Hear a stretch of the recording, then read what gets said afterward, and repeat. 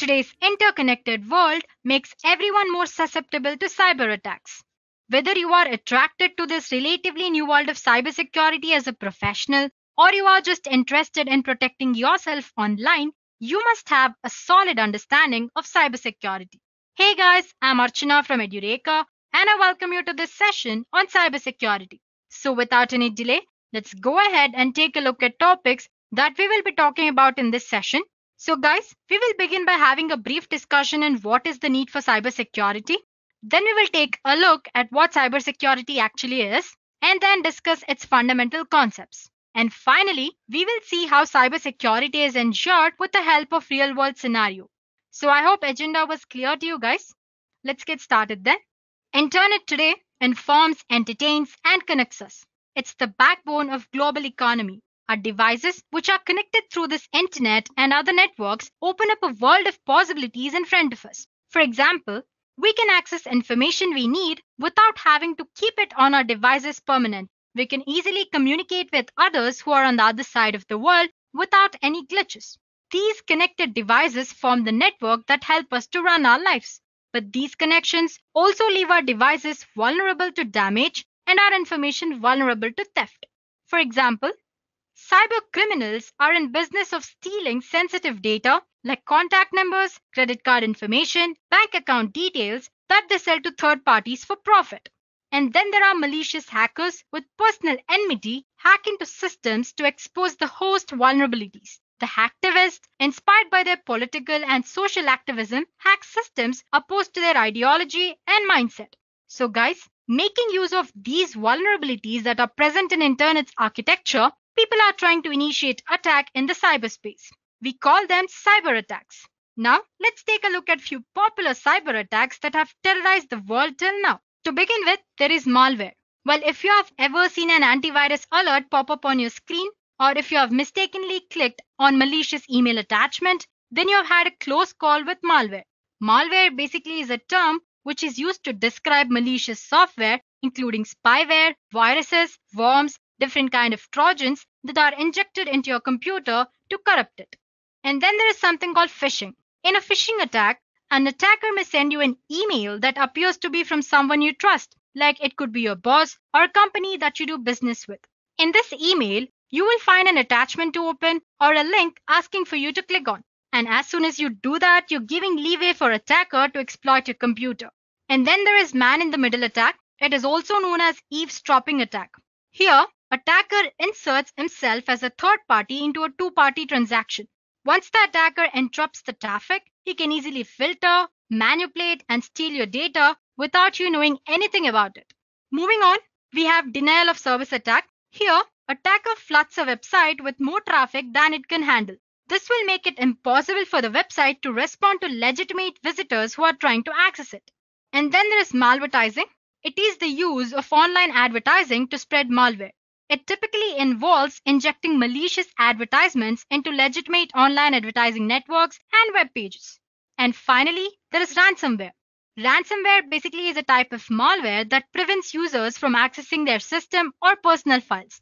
If the user wants to regain access, then he'll have to pay the ransom that the attacker is demanding. And today, most of the time, ransomware criminals order that payment be sent via cryptocurrency or credit card. So guys, these are just few major type of cyber attacks that are there. There are others out there that are traumatizing the cyberspace. Cybercrime is a global problem that's been dominating the news cycle.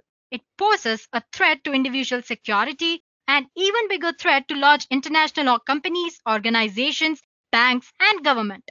But the good thing is that even with this flawed internet, there are simple things that we can do to protect ourselves from these attacks. This is where cybersecurity comes into picture. In simple terms, cybersecurity is defined as techniques and practices designed to protect your data. And when I say data, I mean digital data that is stored, transmitted, and used on an information system. After all, this is what criminal wants, right? The data. The network, servers, computers, and other online gadgets are just mechanisms to get this data. Ensuring cybersecurity requires the coordination of efforts throughout an information system. And this includes application security. It mainly focuses on keeping software and devices free from cyber threats. And then there is information security. It is basically protecting the integrity and privacy of data. So you're protecting organizations from possible data breaches here. And then there is network security. It is practice of securing a computer network from intruders, whether it could be targeted attackers or simple malware. Moving on, there is operational security. It includes all the processes for handling and protecting data assets, the permissions which users usually have when they're accessing a network, and the procedures that determine how and where data must be stored and shared all fall under this category. And then there is disaster recovery and business continuity. They define how an organization responds to a cybersecurity incident or any other event that causes the loss of operation and data. And finally, the most important thing, end user education. It addresses the most unpredictable cybersecurity factor, which is people. Teaching users to delete suspicious email attachment, not plug in unidentified USB drivers, and various other important lessons is very vital for the security of any organization that there is.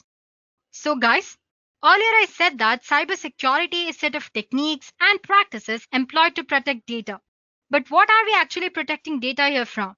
We are protecting data from unauthorized access, unauthorized modification, and unauthorized deletion. These three terms are similar to what we know as CIA triad in cybersecurity. CIA basically stands for confidentiality, integrity, and availability. Now let's explore the CIA triad. So confidentiality is exactly what it sounds like, keeping your information secret. It is the protection of information from unauthorized people and processes. Let's consider a simple example. Would you like the thought of your private health information or financial information falling into some stranger's hands? Whoa, definitely not, right? Similarly, no business owner likes the thought of her business information being disclosed to competitors. Information is a valuable asset. Integrity is when the information that is stored in a system is very accurate and highly reliable. Integrity is protection of information from intentional or accidental unauthorized modification. For example, if a hacker were to break into a banking website and change its balance from $1 to $1 million, integrity of site is now lost. The final component of CIA triad is availability. Availability is assurance that systems and data are accessible by authorized users whenever they need it. So if we cannot access the data whenever we need it, we are definitely not secure. So guys, now you know what CIA triad basically means. Now let's take a look at what kind of attacks can be made on the CIA triad in real world and how we can defend them. Let's begin with confidentiality. Attacks and confidentiality include cracking poorly encrypted data, an employee knowingly or unknowingly putting sensitive data on removable media such as SD cards, pen drives, and giving it to unauthorized parties. And then there is doxing, which is basically leaking private information about an individual or an organization in order to do harm. Now, the best way to keep your information secret is to make sure that there is strict access control. That is, only people who are allowed to access data can access it. And another way is to encrypt any data that's being transmitted from one position or one place to another. Now, integrity. Attacks on integrity include penetrating a web server in order to embed malware into web pages to corrupt the system, or maliciously accessing the financial server in order to falsify financial records, or hacker turning your machine into a zombie computer so that he can control your computer without you knowing about it. And the best way to upload the integrity is to use cryptography. And then ensure intrusion detection. Well, if you're wondering what intrusion detection is, it's the act of detecting when hackers can carry out actions that might compromise the integrity of the system. And finally, threats you should be aware of when thinking about availability is denial of service attack or distributed denial of service attack. We already talked about it earlier. Basically, denial of service attack is one where enemy will flood your computer and internet connection with traffic so that the legitimate users can't access any information that there is on website. And there are other attacks as well.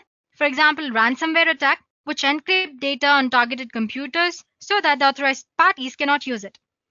And then deliberately disrupting a server room's power supply so that the servers go offline. Now, a few ways you could protect yourself from these attacks are by using antivirus software, or you could install spyware detection and spyware remover softwares as well, and you could start using a firewall. So guys, the CIA triad is very fundamental concept in security. Confidentiality, integrity, and availability all have to work together to keep your information secure. But don't think for 1 minute that these are the only factors to be considered while talking about security. Now, let's talk about other three pillars of security. To begin with, the most important concept, people. An individual, it could be me or it could be you, play a very important role when it comes to security. Every employee needs to be aware of their role in preventing and reducing this ever-ending cyber attacks. The specialized technical cybersecurity staff need to stay fully updated with latest skills and qualifications to mitigate and respond to cyber attacks easily. So guys, people play a very important role when it comes to security. Moving on, we have processes.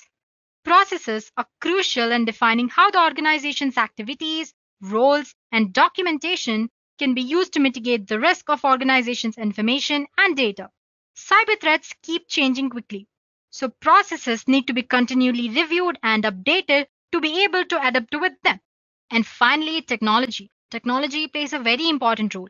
Technology can be deployed to prevent or reduce the impact of cyber risk, depending on your risk assessment and what you deem an acceptable level of risk. So guys, now that we are aware of what cybersecurity is and its fundamentals, let's take a look at real-world scenario to understand how cybersecurity is ensured. Meet Wendy. She owns a successful hotel and spa because everyone needs an escape from the stressful life once in a while, right? Now, being the owner of successful spa means that her clients are trusting her with their personal information, and she uses different kind of technical systems to book appointments, make payments, and keep track of her financial accounts. On top of that, to keep it all safe, she has an elaborate IT security system protecting everything. But unfortunately, it's not secure enough. Wendy's business is targeted by hackers who are determined to break and hold her business information hostage. Because of this, Wendy's business has come to a halt. She can't make appointments, can't process payments, and her client's personal information is exposed. And on top of that, hackers are asking her for a heavy ransom. So what would you do if you are in Wendy's place? Well, Wendy doesn't want to pay hackers. So she decides to hire incident response team from a very popular security company. This incident response team mission basically is to prevent serious loss of profits, ensure public confidence, and protect information assets for business like Wendy's. But how does this IRP team actually achieve it? So as first step, IRP team will identify the source of security breach. Then IRP team orchestrates chain of events that ultimately prevents from encountering a serious security disaster. They detect logs and access control and contain the threat path so that Wendy's company can avoid further damage. After the attack is contained, the team identifies the data that has been stolen or compromised during the incident. After that, the team prioritizes recovery to protect Wendy's business from further attacks. Now, Wendy's customers can continue their spa day without any hassles. In the past, security breach of this nature would have required Wendy to contact several agencies and third parties to solve the problem. In the worst case, Wendy might have had to pay hackers the amount they demanded for. But IRP platform organized all of these people, processes, and technology to identify and contain the problem in very limited amount of time. So guys, today we have reached the position in which cybercrime is so sophisticated it seems almost impossible to prevent. The emphasis is now on how an organization responds once it has been breached. While we can't prevent every incident that there is, we can easily control how we manage the aftermath so that we are prepared and practiced in the process of response. So this is it guys, we have reached the end of the session. I hope the session was informative and now you know your role as an individual in ensuring cybersecurity in this world. Well, if you have any doubts or any topics that you want to discuss based on cybersecurity, please do post them in the comment section below and we'll get back to you as soon as possible. Thank you guys. Meet you in the next session with another interesting topic.